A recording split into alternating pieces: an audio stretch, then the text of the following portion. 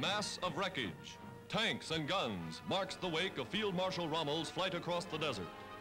Nazi planes blasted on the ground and in the sky lie half buried beneath the hot and shifting African sands.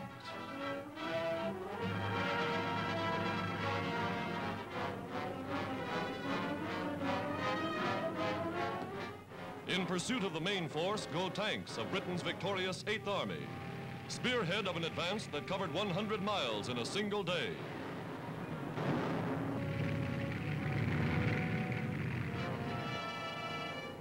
Over roads flooded by torrential rainfall, General Montgomery pushes on. Careful to protect his ever-lengthening supply line, he establishes bases along the way.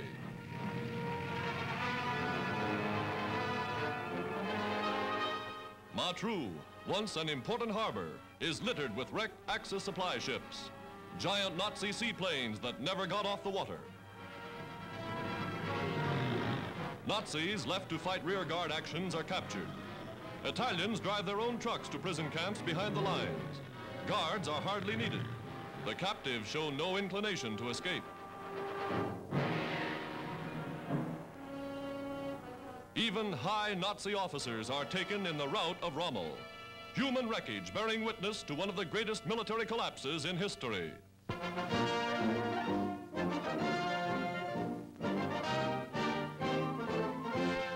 Atop a new Yukon trail a few miles from the Alaskan border, men of the famous Canadian Mounted Police join in opening the new United States to Alaska Highway, one of the greatest road-building feats of all time. Officials cut the ribbon barrier in simple tribute to the American Army engineers who blazed the vital pathway through the Arctic wilderness. Completed months ahead of schedule, the new 1,600-mile Alcan highway sees the first truck convoy begin to roll. A new northwest passage linking the United States with Alaska.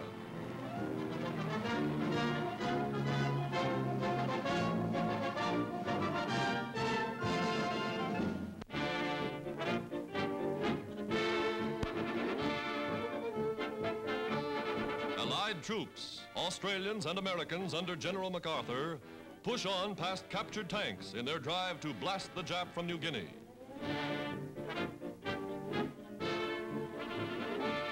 Along the beaches, they find Jap landing boats, wrecked and abandoned, their sides riddled with gunfire. Here, a group of Australians with a captured Japanese battle flag. Through the muddy green wall jungle, troops advance with guns ready, their helmets camouflaged against snipers that lurk on all sides.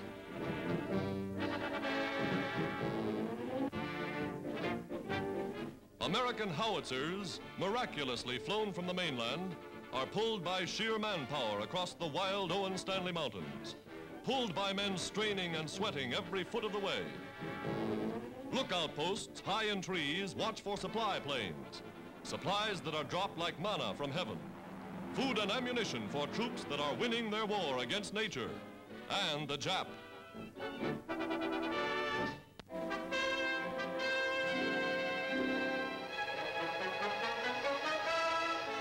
Somewhere in the Pacific, an unnamed United States aircraft carrier prepares for action.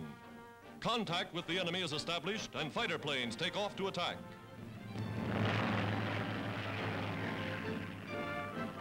Guns are made ready.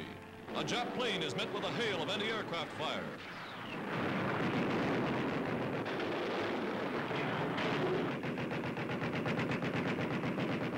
Suddenly, an explosion on the afterdeck.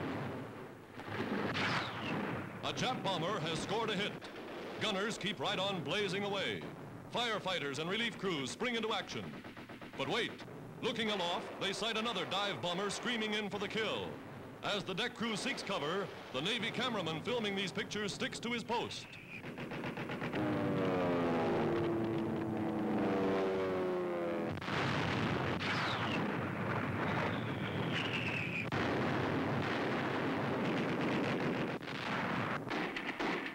A gaping bomb hole reveals the damage, but it hasn't silenced the gunners. They're still firing away, and now they've scored a hit.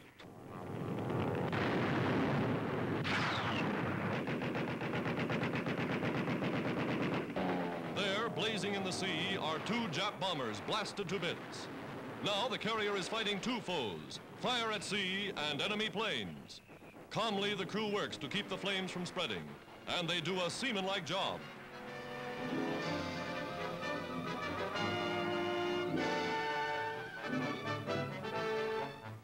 Racing against time and the enemy, the carrier crew is magnificent.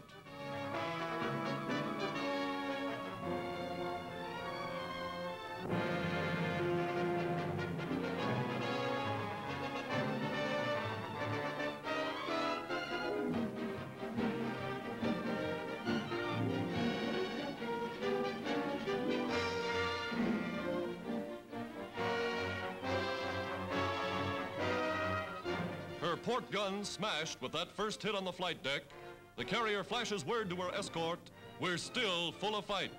The flight deck repaired, all planes accounted for. Action in the Pacific with the United States carrier.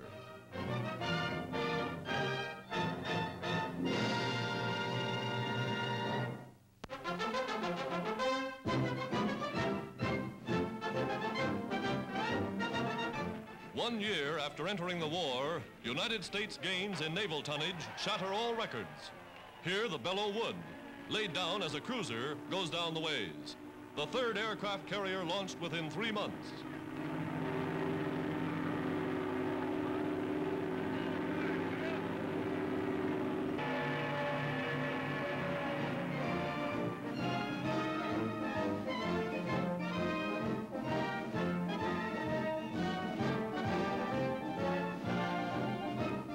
At another shipyard, the carrier Bunker Hill is launched, one of 26 ships to slide down the ways in a single day.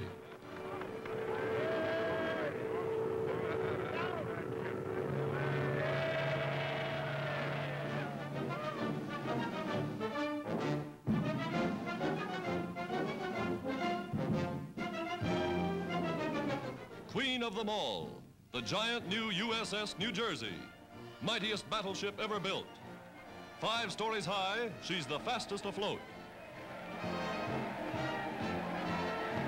Armament and guns, naval secrets. The New Jersey will soon be in action with the fleet.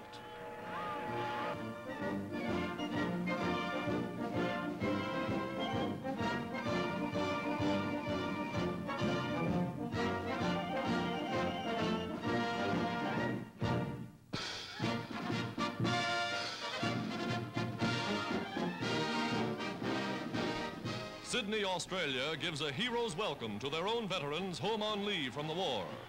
Veterans of campaigns in Greece and Libya, Crete and Syria. They've come a long way for this tribute, and they've earned it.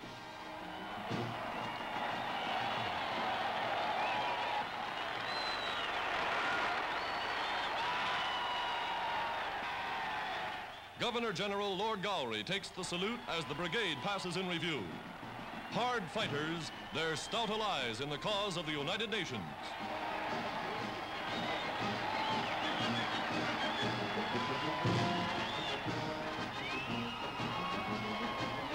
The crowd, swept by emotion, breaks from the sidewalk to march with the troops. Their leave is short, but today they're the men of the hour.